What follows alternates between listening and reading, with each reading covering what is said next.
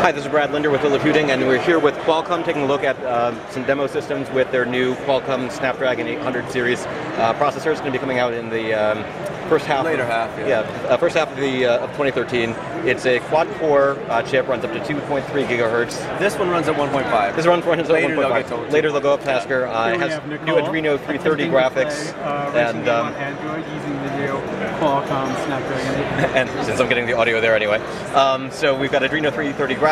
It offers a performance boost on the graphics side. We've got a boost on the CPU side. So what are we looking at here in terms of what we're looking at is this is an internal demo that we developed inside Qualcomm just to kind of show the power of this thing. And so you can see that this is a real demo. It's interactive. It's not a movie. It's running at 30 frames a second in HD. You can touch the cloth. It is interactive. You can see the reflections. And what we're doing is we're showing a load balance. So if I turn on the core usage, you can see that the cores are being used to do the cloth and the water, and the GPU is being used to render everything. We got real-time reflections, we got depth of field effects, we got bloom effects, we got all the bells and whistles. And we got particle systems. Let me just turn that off to get it out of the way. We've got kind of some canned demos that we can do. So if I click this button, it causes the dragon to come down. This is where he's going to roar, and we've got audio on the DSP. We've got positional audio. We've got surround sound, that kind of thing. It's all in there. And even though it is canned, I can pause it if I wish, and I can look around and see whatever. And it's being rendered in real time, even though it's a demo. It's being rendered in real time. You just let it run, and then the camera's in the right spot to get the most dramatic effect, and he does what he says. But the demo is, he flies off, and kind of the scene resets. All the little dragons are going to come flying back in. You see, and the big dragon will come land on his tower. And now we're kind of back to the steady state, play with the demo, do whatever you want. He's got another kind of canned action sequence that we can do here,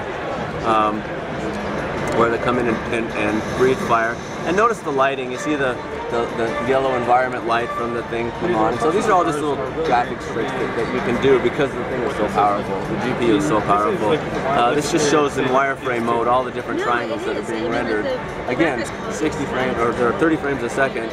In high def. But again, it's not canned. It's real time. You can let him finish his little sequence, and he'll fly off. And this is a demo game that's meant to highlight it, but it's not really a game. It's just a graphics demo. But you're exactly right. But we've also got Batman Dark Knight Rises over here, which is a real game you can download right now. But this is a version that's been optimized to add a little bit to take advantage of the graphics effects. Right? Yeah, I'm gonna skip the movie because we just finished the last chapter here, and and we know it can play movies. So yeah, right.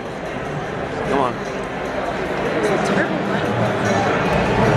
What we're looking at here, I mean, these are prototype tablets, right? These aren't actual. Yes. What these are is these are the same chip that's going to go in commercial devices, but the commercial devices aren't ready. So Qualcomm makes these. They're called development kits, and we can hand these out, and then they can do their work on them and be ready when the chip actually. That's what we're watching here. I guess is Batman getting his butt kicked. Yeah, because I'm not paying attention, but it's you can see him. I'm not very good at this game. That's fine, but.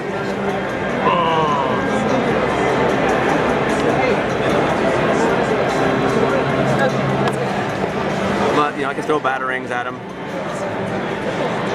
He can move around. He can jump off stuff. It's the standard dual joystick, where one's look and one's move around. So it's standard, and then when special event buttons come up, you'd pop on them. Like I said, they've done some special optimization. GameLoft has already optimized this. So basically, once these chips are available on day one, we're going to see this and probably a lot of other games that are going to be optimized. Yeah, absolutely. So you can play them on a device that doesn't necessarily have the bleeding edge processor, but they'll look a little bit better if you do get one of those devices. So. That's correct.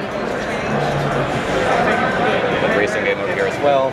Yeah, and then that's the other GameLoft game, Asphalt 7. Asphalt 7. And our chips also support Bluetooth devices. So this is actually a Bluetooth controller. The little USB Bluetooth is in the back, stuck in the base. Just because this particular device doesn't have the jack.